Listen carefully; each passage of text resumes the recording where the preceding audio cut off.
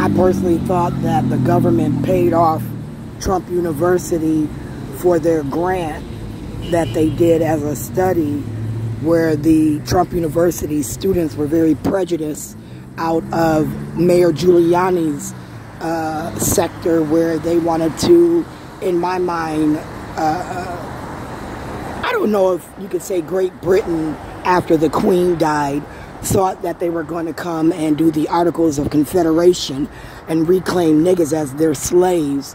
Because Great Britain, when we had the Declaration of Independence, they wanted to continue with slavery and we did not. Or we wanted to own our own slaves. I don't know. You'd have to go research some bullshit. Hope you could get all the records. Because remember now, there's no transparency in government. Certain things you'll just never get the records for unless you're like Mitch McConnell and you've been in the government so long.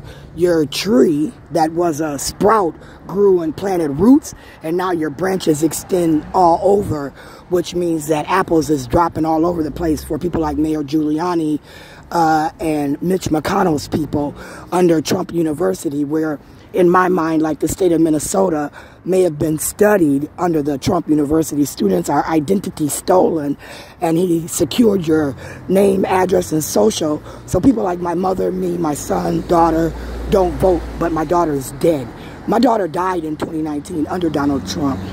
2017, when I voted Democrat, I said they tried to kill me, and I thought it was Keith and them. Could have been Donald Trump.